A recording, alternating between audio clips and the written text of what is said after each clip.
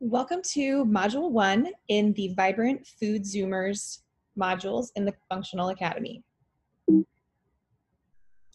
we'll cover today in this module will be an overview and understanding of immunoglobulins, especially IgG and IgA.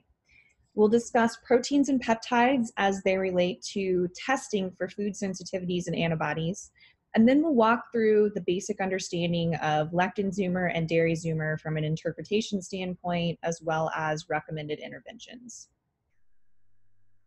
So the first thing to understand about immunoglobulins is they are immune-mediated reactions. Anything involving the immune system involves, in some form or another, immunoglobulins or an immune complex.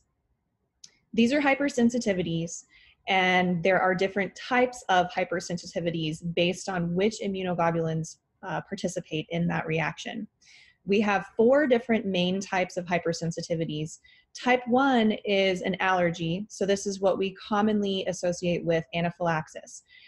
These are patients who have a very severe and acute immediate reaction to the allergen, usually food, but could be something else environmental, such as a bee sting or pollen.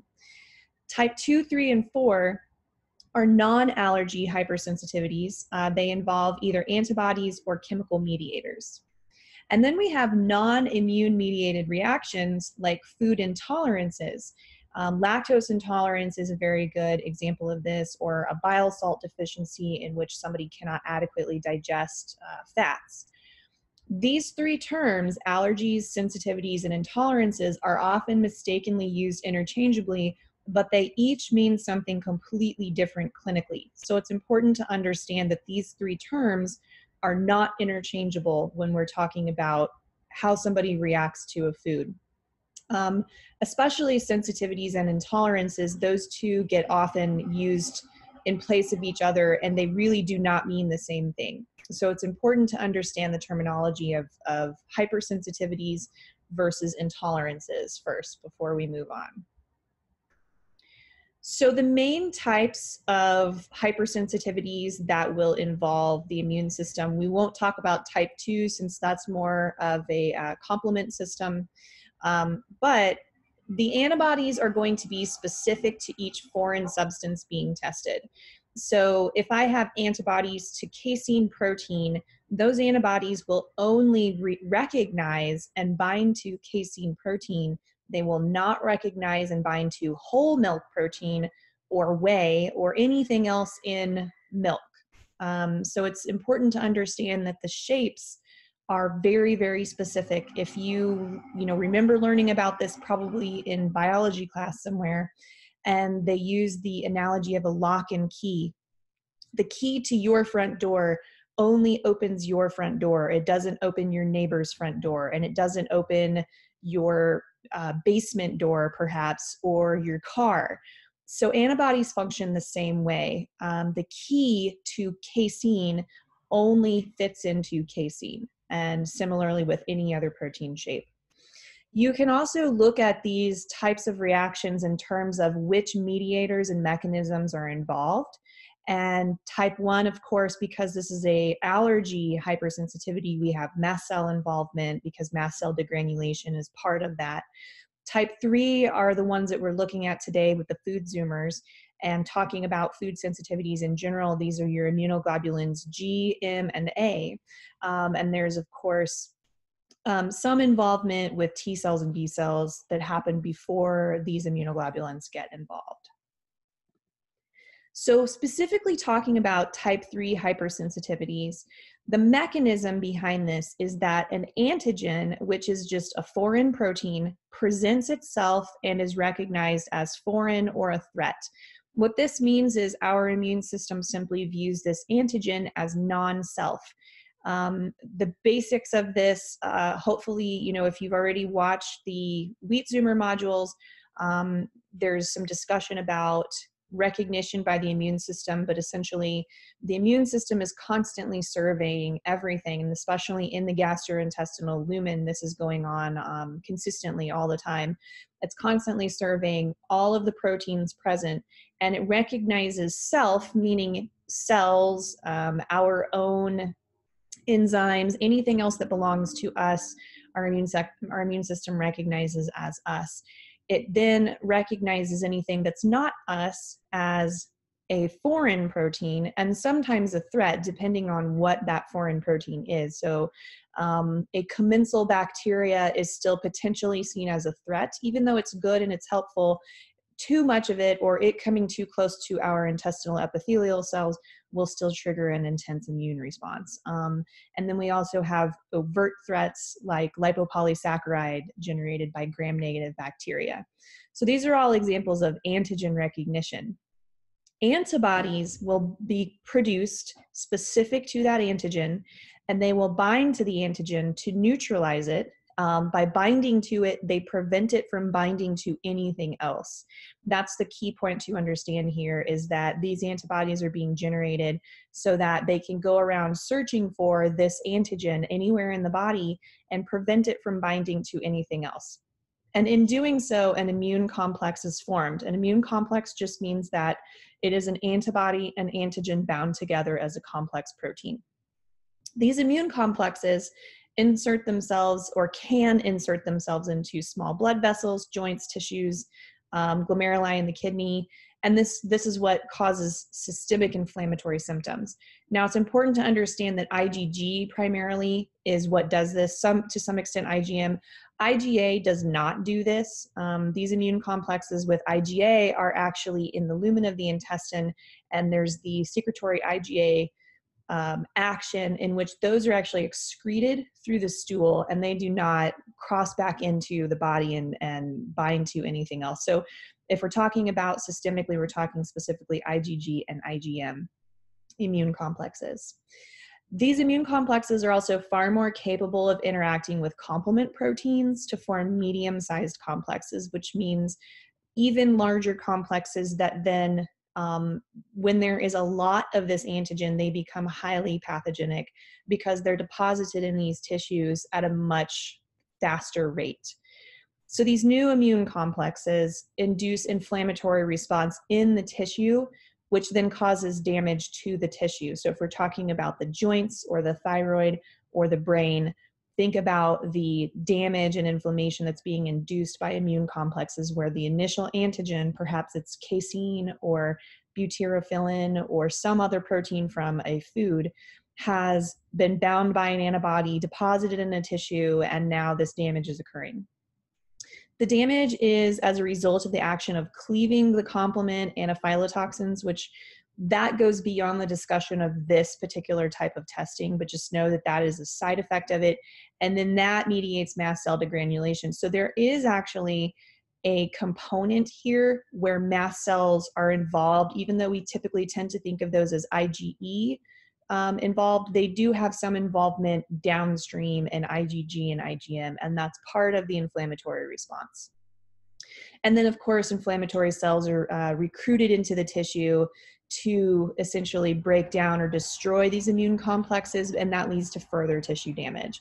So this is sort of the action or mechanism behind why these antibodies might be inflammatory, with the exception of IgA. So let's start with IgA. IgA antibodies are found in areas of the body where there is a mucosal lining. So these are the respiratory tract, starting from the nose, the breathing passages down into the lungs, the digestive tract, ears, eyes, and vaginal lining. This is where we have mucosal surfaces. And these surfaces, if you think about it, are exposed to the outside or to the environment. They come in contact with the air, with food, or with some other foreign substance on a regular basis. And so these mucosal surfaces have a large amount of IgA antibodies there present in order to act as a first line of defense. So mucosal immunity is incredibly important here. And IgA is not necessarily a bad thing. When we see IgA antibodies to something, it does not necessarily mean that something is very wrong, because again, these antibodies do not deposit in tissues as immune complexes. These are more a sign that exposure to an antigen has happened and mucosal immunity has handled it and reacted, and that thing is inflammatory, but we've got it under control. So just something to kind of keep in mind. In the gut, these IgA antibodies can also bind to the mucosal layer on top of the epithelial cells and form a barrier that can neutralize threats before they reach the cell. And that's really an important feature of what IgA does in the gut, is it forms essentially a coating in the mucus, which again is also a protective barrier, but the mucus houses some of our commensal and possibly opportunistic bacteria. So IgA is just there as sort of an insurance policy for the epithelial cells as that line of defense. IgA antibodies are considered non-inflammatory. And so again, what that means is they do not stimulate inflammatory processes in the body the way IgG does. They do not necessarily indicate inflammation, they indicate mucosal immunity has occurred. They are created in response to a foreign antigen, usually microbial. They participate in a very complex communication back and forth between the host and the microbial ecosystem that resides mostly in the gut, but of course we do have microbes covering our entire exterior as well as every other mucosal surface in the body. So, we have bacteria, yeast, viruses, parasites, and then of course some of those microbes produce toxins. For instance, candida, parasites do, certain gram-negative bacteria, gram-positive can as well. So then we can also generate them in response to pollutants or toxins that we come in contact with, because again, it's a foreign antigen, and this is mucosal immunity or protection. And they might be generated in response to foods which are undigested or recognized as foreign proteins.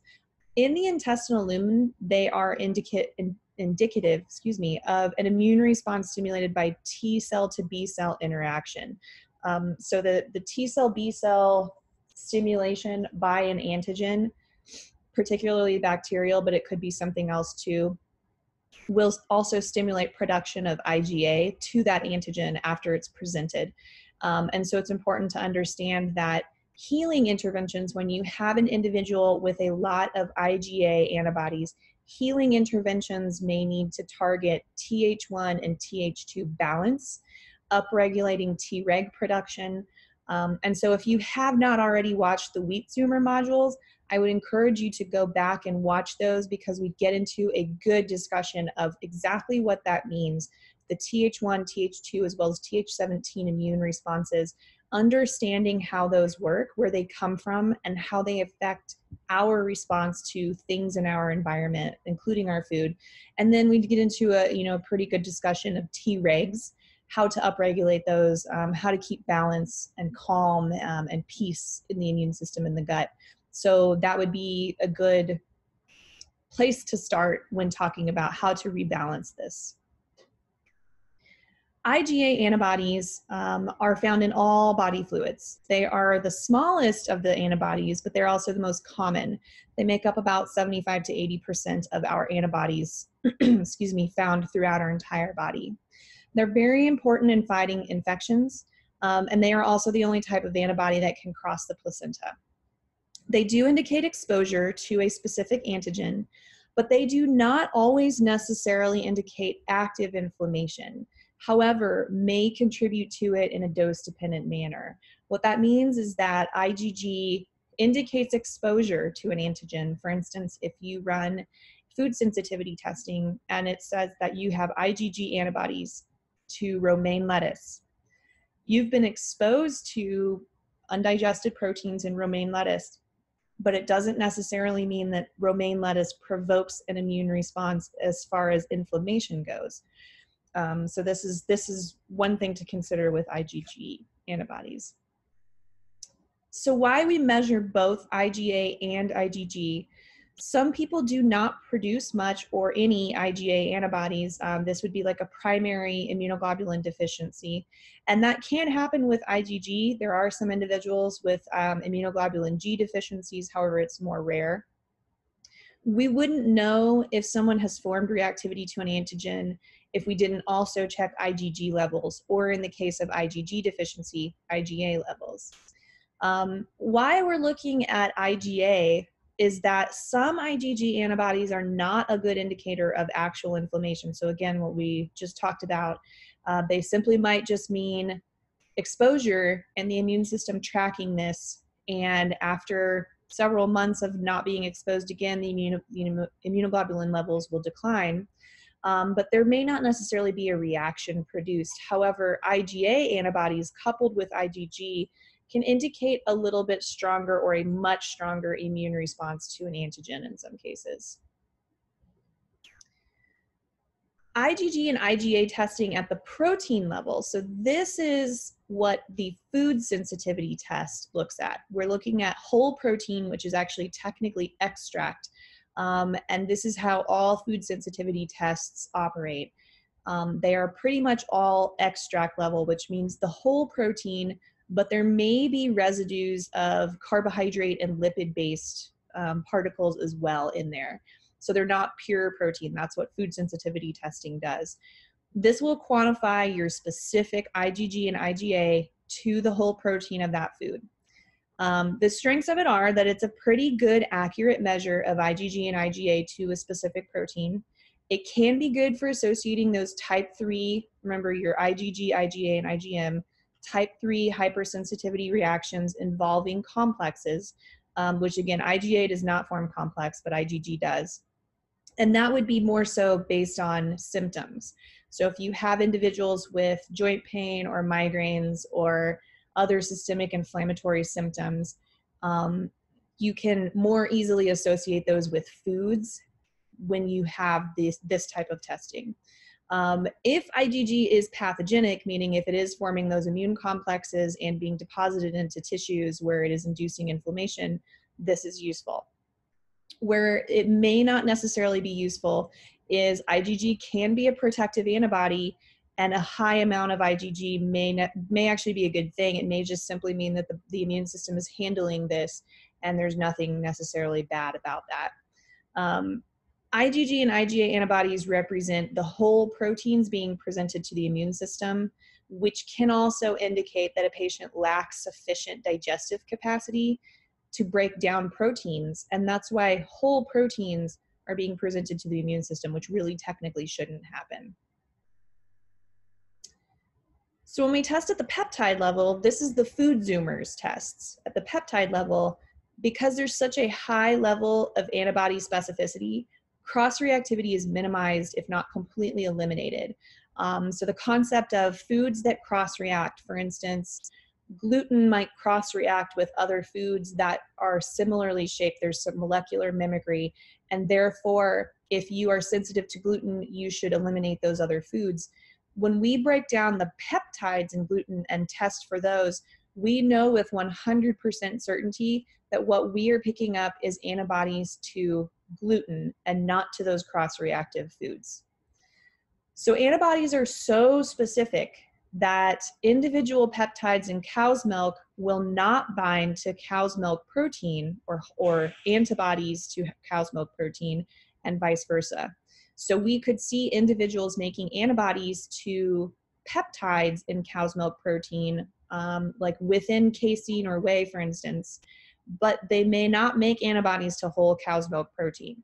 And that would be a more accurate assessment of whether or not that individual is sensitive to that particular protein. And this diagram simply just demonstrates how specific those shapes can be, where you would see that the antibody on the right would not bind to the antigen on the left and vice versa because the shapes are so specific. One other concept to understand about this is loss of oral tolerance. This is simply just a term used to describe when somebody develops a sensitivity, they've lost oral tolerance. There may be symptoms accompanying this or not, and it's usually a commonly consumed food or semi-regularly consumed food. And there's production of inflammatory cytokines and or antibodies in response to continued exposure to the food. So simply just, I've been eating a food and now I have antibodies to this. Maybe I have symptoms when I eat it as well. It requires eliminating the food for 3 to 4 weeks if we're talking about IgA antibodies, or up to 3 to 6 months, depending on the food and the frequency that the person eats it and the severity or level of antibodies if we're talking about IgG, for those antibodies to disappear. Disappearance of antibodies does not necessarily guarantee that oral tolerance has been reestablished, though. So that's important to understand.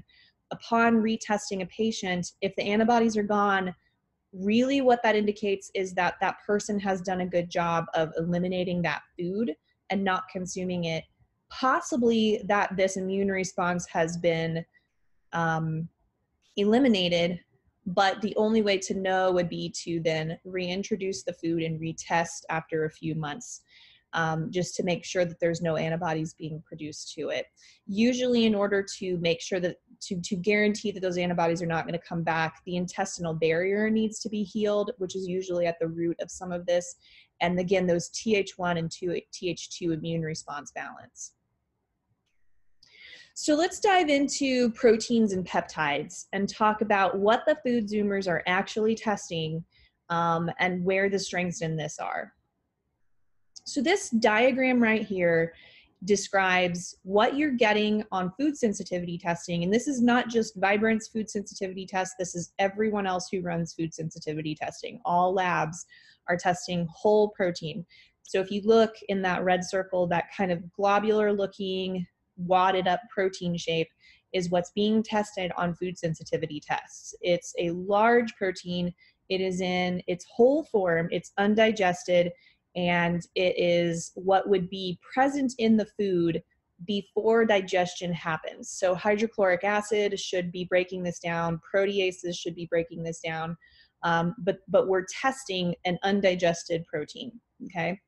The food Zoomers, on the other hand, over there on the left, are testing peptides within a protein.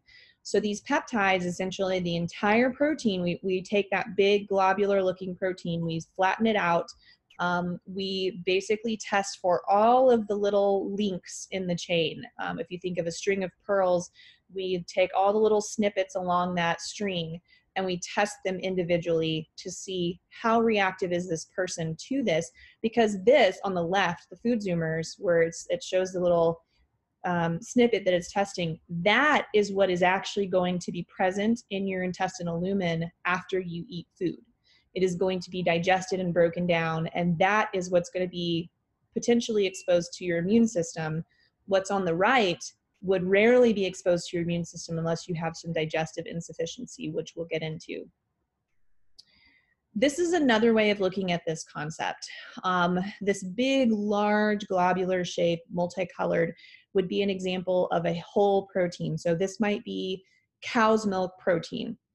And the smaller protein within the larger protein on the right, so the red one, for instance, might be beta-casein. Antibodies to cow's milk protein, if this whole protein right here is cow's milk, would not bind to beta-casein. You can see how it would be very obvious that the shape would not be the same for those antibodies. So we would not have cross-reactivity there. But then this could also represent beta-casein as the big globular protein, and perhaps the red, smaller protein might represent a peptide within beta-casein. So this information can be extrapolated to many levels of magnification of proteins and peptides. Limitations of whole protein food sensitivity testing are that you're making an assumption that the gut barrier is intact and functional, so there's no leaky gut present. If an individual has that leaky gut syndrome, the food sensitivity tests that are whole protein are basically going to reflect that that person has been eating those foods, and that's all. It's not necessarily a good record of which foods may be stimulatory to the immune system. There's also an assumption being made that hydrochloric acid and digestive enzymes are sufficient for adequate proteolysis, which of course is breaking down those proteins into smaller peptides. So there's a number of limitations in that line of thinking. Primarily, patients that are coming into your office, for instance, with digestive problems or inflammatory conditions and symptoms, commonly have hypochlorhydria and deficiencies of enzymes and or bile acids. So sometimes they may not necessarily have low stomach acid. It might be normal, or it might even be hyperchlorhydria, but they may have imbalances of enzymes or bile, which then changes the pH, and which then of course in the wrong pH, certain things don't work, including enzymes. So if enzymes can't work because the pH is not correct, protein breakdown does not continue to happen in the small intestine. So most of these patients also have moderate to severe impairment of that intestinal barrier. Most of them do have leaky gut in some form.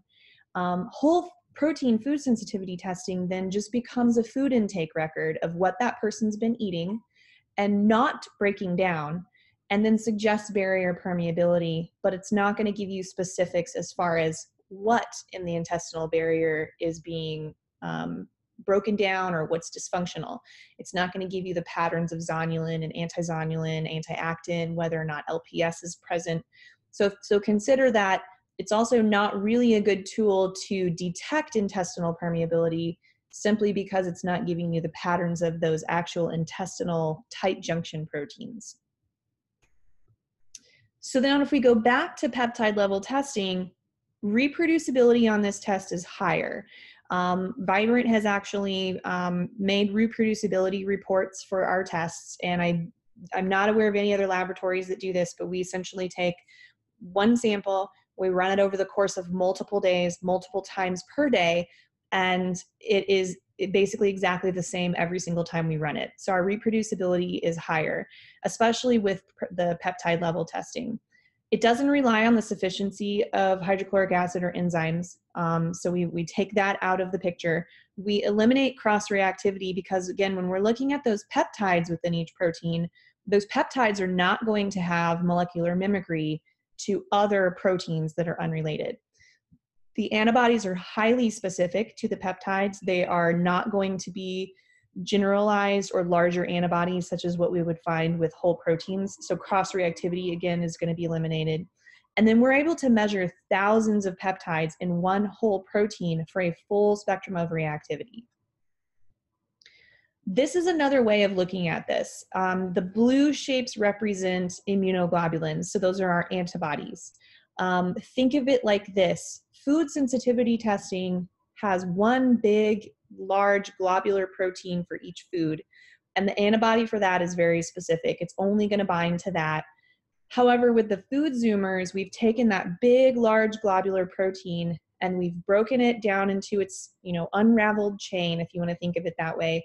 And we test for all of the snippets along that chain. And so antibodies to anything in that protein can detect reactivity, whereas the food sensitivity tests that you're going to run into are only going to test reactivity to an undigested food protein. Food zoomers are going to test the entire spectrum of possible reactivity. So it's not going to miss something, essentially. So to summarize that point, IgA and IgG represent sensitivities based on the presentation of an antigen, which is a foreign protein, to our adaptive immune system. Some IgG antibodies might be inflammatory, while others might be protective. IgA antibodies indicate the immune system's attempt to neutralize a threat, but do not directly generate inflammation. When we lose oral tolerance to a food, it doesn't necessarily mean that we can never consume that food again. You would want to assess the severity of the reaction or symptoms, the level of the antibodies, and the type of the antibodies, whether it's IgA or IgG, and then make a call on how long elimination should last for that. But you always want to retest barrier permeability before reintroduction. So rerun that wheat zoomer, or at the very least the intestinal permeability panel, before reintroducing foods, just to confirm that it has fully healed. You want to see no antibodies elevated on that. The majority of food sensitivity testing on the market is for whole protein or extract level. This is limited by the functional digestive status and intestinal barrier integrity of the patient, which, again, those two things are in question in most patients being seen in functional practices.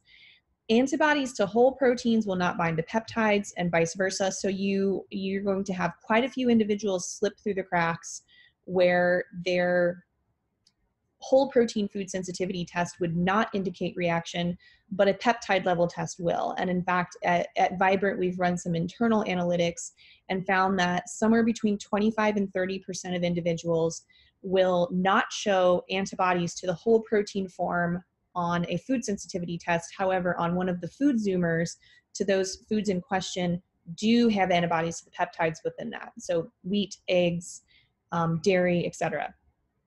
Rarely will a person's immune system be exposed only to the whole protein form of food. So this is the really critical point to understand here. Rarely is the whole protein form of foods actually presented to the immune system once it reaches the small intestine. Therefore, the peptide level testing provides the most accurate measurement of reactivity to a food based on realistic conditions, what the patient would actually experience. So let's jump into lectin zoomer. This particular test includes a handful of lectins and a handful of aquaporins, and we'll talk about the difference between the two. But just know that these are some of the more common lectins, the ones that people are going to consume more frequently, as well as aquaporins. So the difference between lectins and aquaporins: lectins are sugar-binding proteins found in both animals and plants, which can bind to carbohydrate structures on cells. Aquaporins are water channels found in cells on the cell membrane in both plants and animals, again, some of which can cross-react, meaning that the aquaporin in a plant might cross-react with the aquaporin in a human, therefore antibodies to one could bind to the other, leading to primarily neurological symptoms is what they've been attributed to in human populations. So let's take a step back and discuss how problematic are lectins, because there's some controversy and disagreement here. Most of the studies that show cell toxicity in humans, as far as lectins being toxic to human cells, are done using extremely cytotoxic lectins. So ricin, for example. Ricin is a commonly used biological warfare element because it is so cytotoxic. Not from commonly consumed legumes or grains, however. So they're not in the form that we would consume them.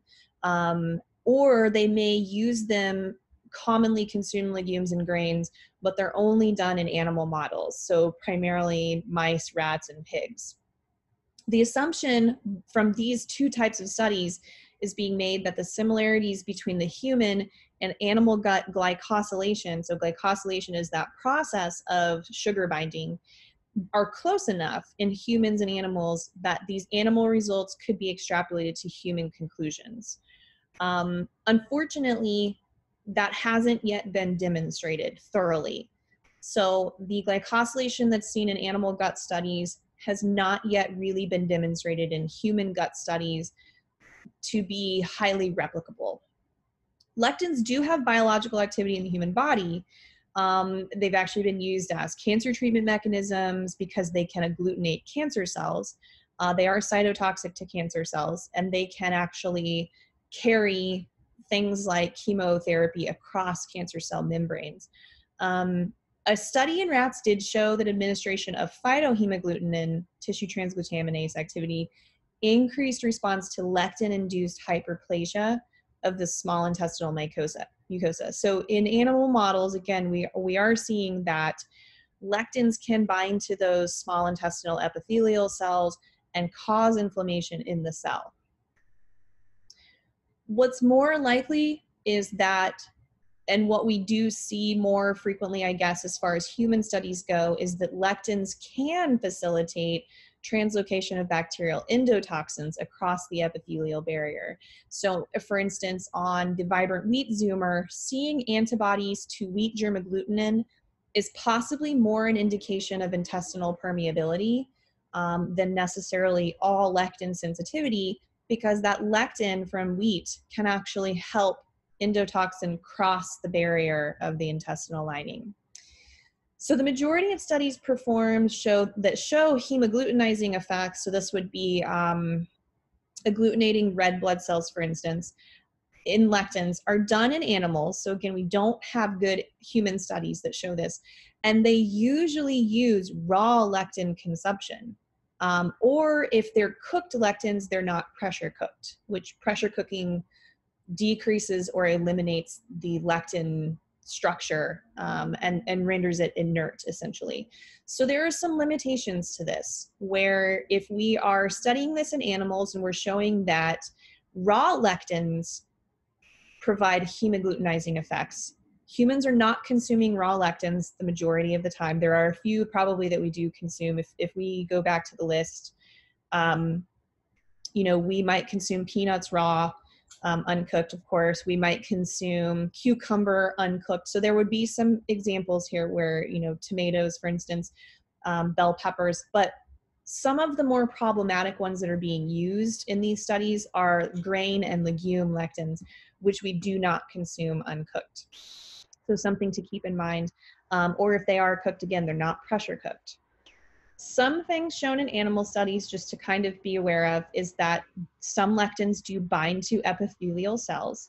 So again, they do have the capacity to do that and may generate inflammation along the intestinal tract. It just hasn't been well established in human populations yet. They can cause GI discomfort. Again, this in animal studies might still carry over to humans, we're not sure. But nutrient malabsorption is probably the most concerning side effect of that. However, there have been some animal studies that have also shown that lectins can promote an increase in metabolism of nutrients that do actually increase fat loss seen, which is kind of a positive side effect that you wouldn't expect to see. So just some things to know about lectins as far as they're potentially problematic, potentially neutral, and in some individuals, even potentially you know, beneficial. Why would we want to measure sensitivity to lectins? On the food zoomers, the lectins are not included in the tests, with the exception of the wheat zoomer. So peanut zoomer, egg zoomer, dairy zoomer, soy zoomer, etc.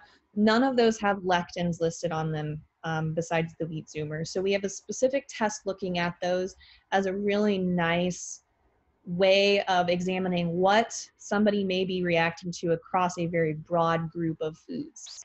A food zoomer could be non-reactive. So we have an example here coming up with a case study of an individual with corn which I believe is next. Yeah, so you could have a food sensitivity test, a food zoomer, and then a lectin zoomer. And if you notice, the corn zoomer for this individual, this was a 13-year-old girl, her corn zoomer was completely negative. She didn't make any antibodies to any of the peptides in corn. She did make antibodies to corn on the lectin zoomer, but did not make antibodies to corn on the food sensitivity test. So it's important to understand that the lectin zoomer, if this individual had only had a food sensitivity test and a corn zoomer run, and let's say she needs to be gluten-free, she probably would have been told it's okay to go ahead and eat corn because it doesn't appear that you're reactive to corn. However, the lectin zoomer says, nope, actually you're reactive to corn lectin, so you shouldn't be eating that food. So, you know, that cuts out a large degree of gluten-free foods that people tend to fall back on. This is a really great example where a lectin zoomer would be a great test to run alongside a wheat zoomer. If you detect somebody who needs to be gluten-free, it's great to be able to tell them whether or not corn or rice, for instance, would be acceptable foods for them based on these results.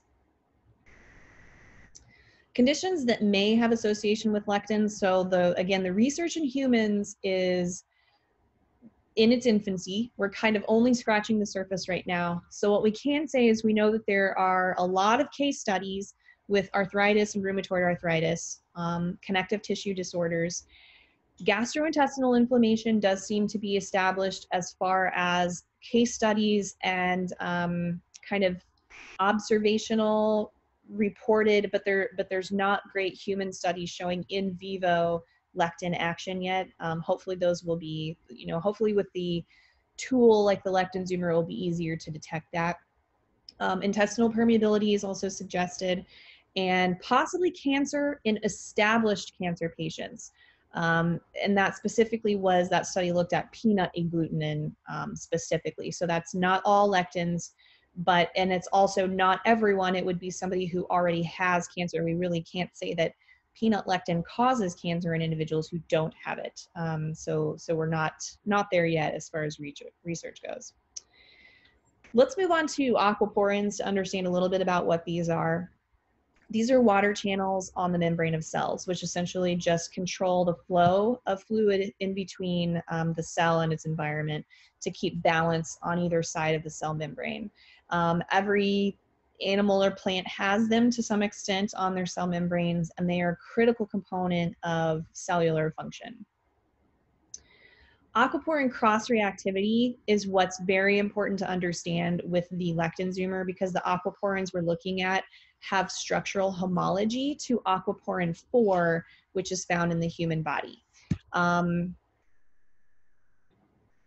When you consume the reactive food and develop antibodies to the aquaporin in that food, let's say it's tomato, there's a high risk for developing autoantibodies to human aquaporin 4, which can cause neurological damage, because human aquaporin 4 is commonly found in neurons and cells in the central nervous system and peripheral nervous system.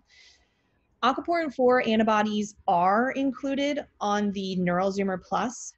So for instance, if you are testing an individual with the lectin zoomer and you find aquaporin 4 antibodies, it's a good idea to run a Neural Zoomer Plus, especially if that person has history of concussions or other blood-brain barrier damage, or if they are already demonstrating neurological decline or autoimmunity. So for instance, this might be somebody with memory problems or balance problems, or tingling, numbness, ataxia, the whole spectrum of neurologically associated disorders and symptoms.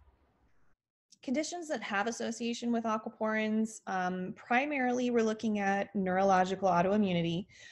There may be other associations as far as autoimmunity goes, but this is where the body of research has focused in humans. We know for sure that there are connections to neuromyelitis optica. So with individuals with vision problems or worsening vision problems or eye pain, this would certainly be a good reason to run a Neural Zoomer Plus, because it's going to look at multiple antibodies associated with that. Systemic lupus erythematosus, this has a connection to neuromyelitis optica. There's a small subset of SLE patients that have this condition or risk for it, and you will see aquaporin 4 antibodies in those individuals. Blood-brain barrier permeability is highly probable when you see aquaporin antibodies, especially if you're looking at running a Neural Zoomer Plus on someone. You would want to be looking at antibodies to the blood-brain barrier structures as well. Usually blood-brain barrier breach would precipitate aquaporin 4 derived autoimmunity. There would have to be some way for those aquaporin 4 antibodies to get into the brain. And so you would assume that there would be some blood-brain barrier permeability, at least at some point in that individual's life. Maybe also some connections to peripheral demyelination as well. So what do you do with the results on a lectin zoomer? Any IgA antibodies would warrant immediate elimination regardless of whether they're moderate or positive. This is a shorter term antibody. This is something that's generating inflammation right now, typically, since the half-life of an IgA antibody is 6 to 10 days. So it's significantly shorter than IgG. IgG moderate antibodies should be eliminated in the short term, rotated after a 30 to 60 day elimination, and after assessing the status of intestinal permeability. So if you've run a wheat zoomer alongside your lectin zoomer, you have a baseline for that individual's intestinal permeability, their leaky gut. You would want to rerun at least the intestinal permeability panel before reintroducing any of these reactive foods. You want to confirm that there are no antibodies on that intestinal permeability panel anymore. If there are still antibodies, even if they've come down, it's still not healed. You want to continue your healing protocol until you retest and get a completely clean leaky gut panel before reintroducing. IgG moderate antibodies to aquaporins in the presence of neurological symptoms should be in a long-term elimination. So for instance, again, if you had tomato aquaporin and you run a Neural Zoomer Plus, or this individual has neurological symptoms, that should be eliminated long-term because of the association between aquaporin 4 in the human body. And it would also be a good idea to run a Neural Zoomer Plus if you do see these aquaporin antibodies, just to get a baseline for those aquaporin 4 antibodies in the brain. IgG positive results, so these are your really elevated IgG, those should be eliminated long-term, only reintroduced after 90 or more days, and a confirmation of an intact intestinal barrier. So let's say that you have IgG antibodies to kidney bean and mung bean, and you retest the intestinal permeability or the wheat zoomer after 90 days, and you still have antizonulin antibodies or anti-actin antibodies, you wouldn't reintroduce those foods until you retest that wheat zoomer or intestinal permeability panel and you see it completely clean. If inflammatory symptoms or conditions persist after elimination, you would want to just assess the status of comorbid autoantibodies or inflammatory conditions and make the best clinical decision based on that patient's unique set of circumstances. So what that means is that there may be something else causing inflammation that may not be related to the food at all. And that's pretty common. Usually foods are not the underlying cause of inflammation. The antibodies to these foods are simply a byproduct of immune stimulation by something and oxidative stress. Here's another way to look at this, basically the same information in a little bit more visual form. IgA moderate or positive, IgG moderate, IgG positive. And then if you have IgG moderate or positive with neurological disorders or symptoms, you would want to be looking at a neural zoomer plus. That would be kind of a critical tool to determining what may be going on, because you may identify that this individual, perhaps a viral infection is what really triggered everything, and the viral panel on that neural zoomer plus is critical to that. With blood-brain barrier permeability, that autoimmunity could have started there and then trickled over into systemic inflammation, or vice versa. So again, if you are retesting that wheat zoomer or intestinal permeability panel, you do want to see those markers on there, zonulin, antizonulin, anti-actin. And then of course, if you did have an anti-LPS, you'd want to see those negative too. All right, so the dairy zoomer. This is just like the lectin zoomer, a peptide level assessment of the full spectrum of immune response possible to proteins in cow's milk dairy. So some things to understand about the dairy zoomer is that this is specific only to cow's milk. Some proteins in cow's milk are similar enough in molecular structure to have enough homology to goat or sheep's milk that these other milks may be potentially inflammatory to some individuals.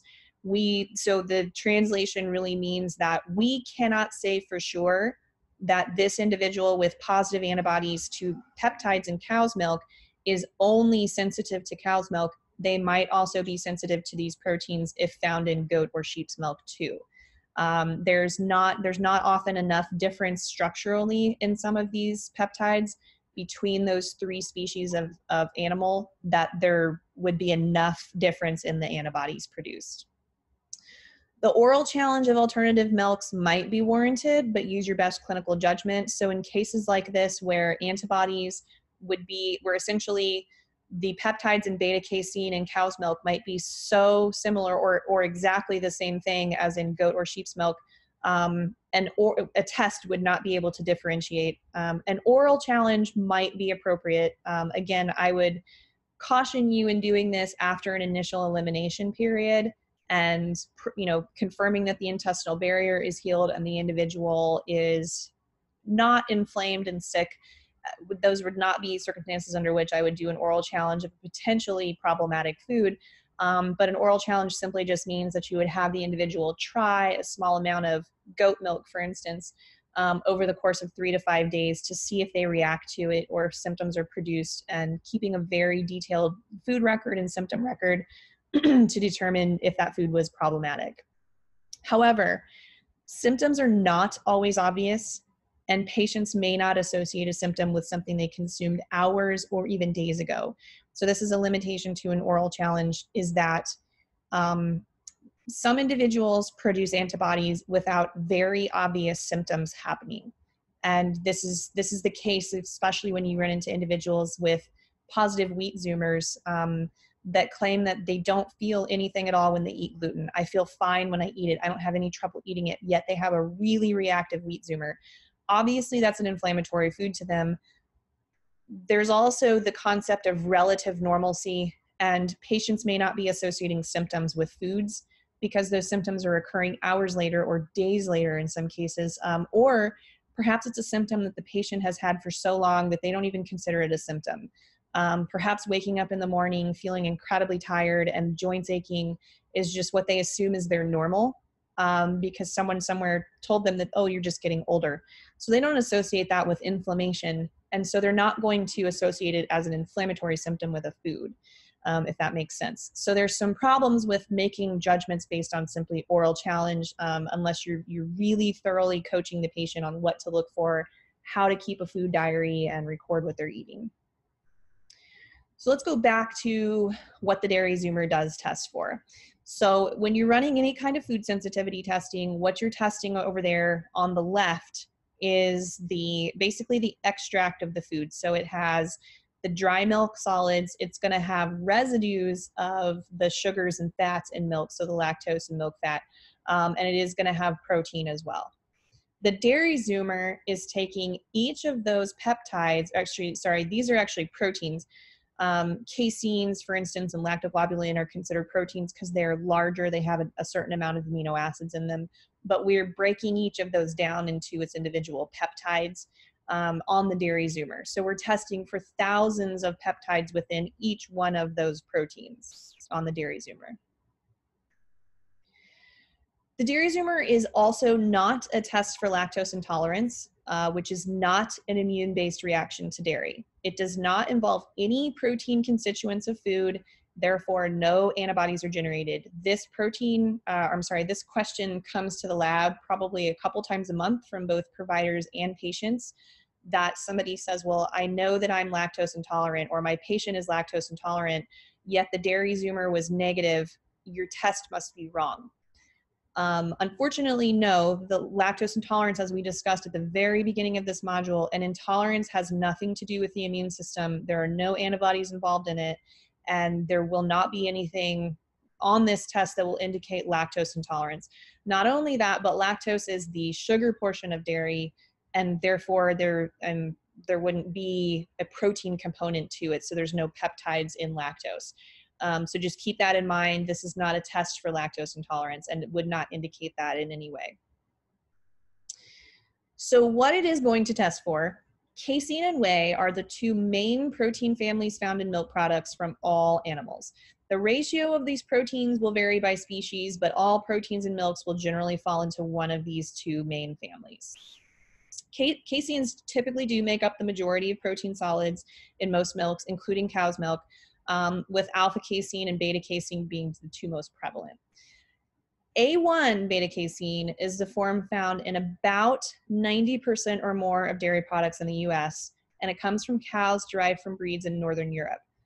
A2 beta casein, which is you'll see specifically labeled as A2 products at like health food stores, comes from cows derived from stock from Southern Europe. It's also what's found in goat's milk, and it's also the form or isoform of casein found in human milk.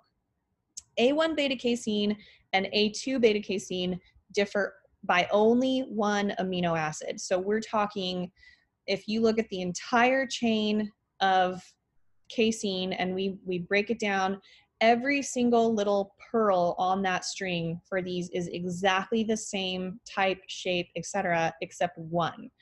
So there may or may not be support for lesser immune reactions seen from A2 cow's milk versus A1 cow's milk, and this is going to vary by individual, and we'll get into why this is.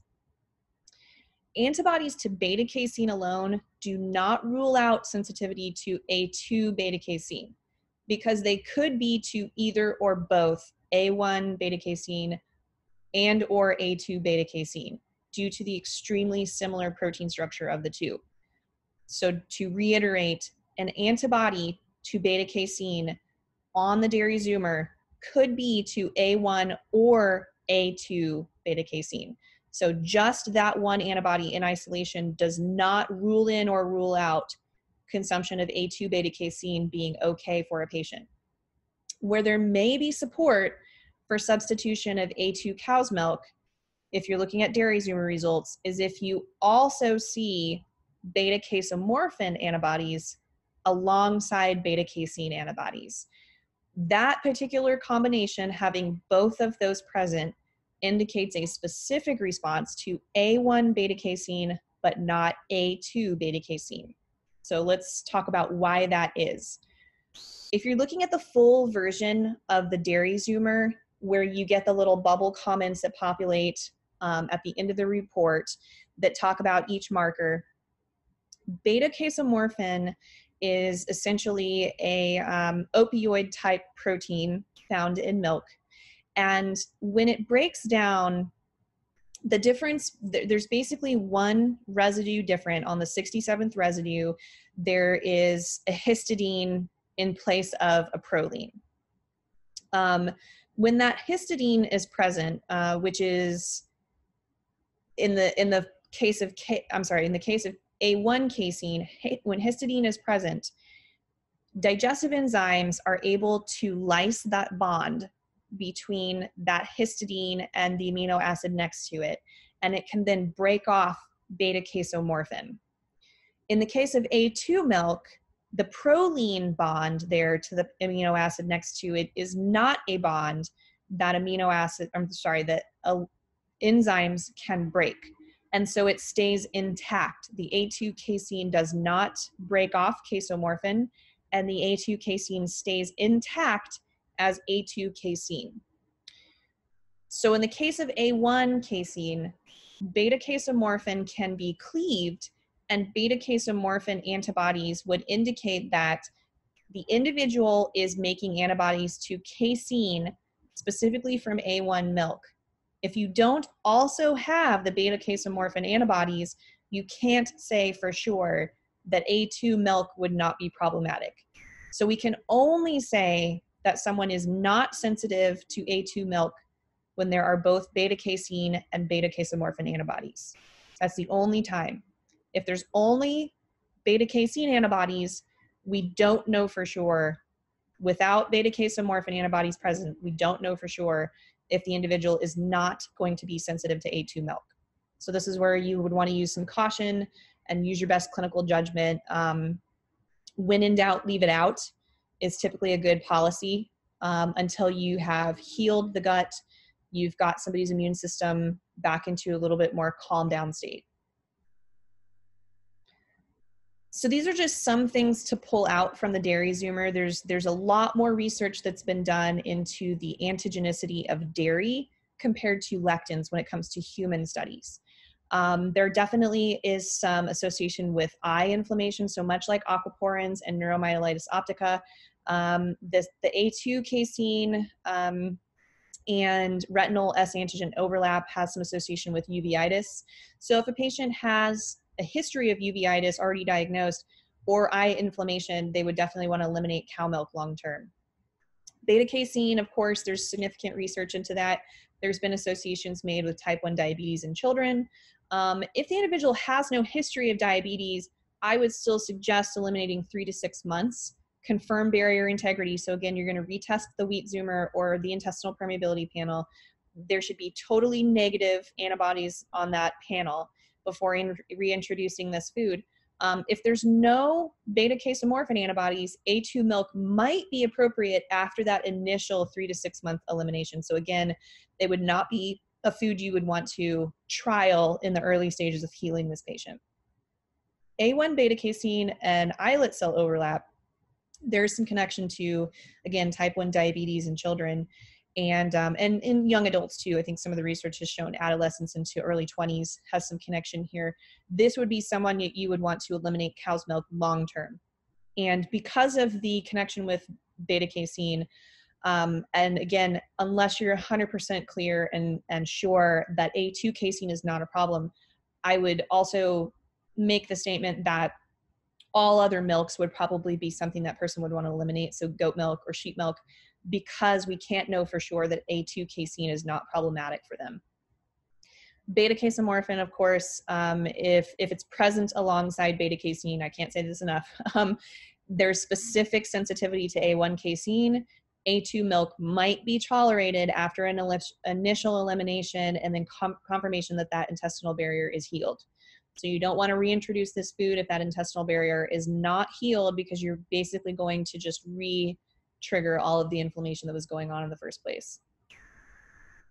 Some other things to look at, beta-lactoglobulin has significant homology with proteins made during pregnancy in humans, and this could influence autoimmune activity. The studies that have been done are, again, in their infancy, and there's not very clear causative influence here, whether or not autoimmune risk is really caused by this or if there's just this association. And then, of course, butyrophilin. This is a protein that is broken down, and it as the peptides in dairy are cleaved, we see that this actually has some cross-reactivity with myelin oligodendrocyte glycoprotein, so MOG. We have on the Neural Zoomer Plus, you can look at both anti-MOG as well as it has some association with anti-cerebellar and anti-Purkinje cell. So you would want to run a Neural Zoomer Plus in an individual that has anti-butyrophilin antibodies, because this can give you an idea of, especially if this person is younger and doesn't yet have any neurologic symptoms, but maybe it runs in the family, this might give you an idea of this person has some risk for that. But particularly if they are already showing neurologic symptoms, this would be, a good justification to run a Neural Zoomer Plus to assess perhaps that this food could be one reason why this individual has some of this symptom. So again, same process here, what to do with the results. IgA moderate or positive, you want to eliminate immediately. It's a shorter term elimination if it's only IgA. If you've got IgG moderate, you're looking at 30 to 60 days. You would want to retest the wheat zoomer or intestinal permeability before reintroducing these foods. Just make sure it's completely negative, no antibodies present on that panel before reintroducing any of these. IgG positive, these are your IgG more reactive foods. Those are longer term eliminations, 120 or more days, so 6 months or so. Again, retest that intestinal permeability to see, is it healed? Is this person back on track? Or are they at risk for the same type of immune responses if we bring this food back in and they're not ready for it? If you're seeing IgG moderate or positive with other disorders and symptoms, so these are those neural, optical, diabetes, etc., consider running additional testing. So again, Neural Zoomer Plus, if you're seeing butyrophilin, you want to look for anti-MOG, anti-cerebellum, anti-Purkinje cell. Possible long-term elimination of dairy if this person already has neurological inflammatory symptoms or conditions. Just consider this maybe a food that person needs to cut out long-term or potentially for the rest of their life, depending on what their risk factors are. And that is the end of this module. Join us in the next module where we will start breaking down some of the other food zoomers.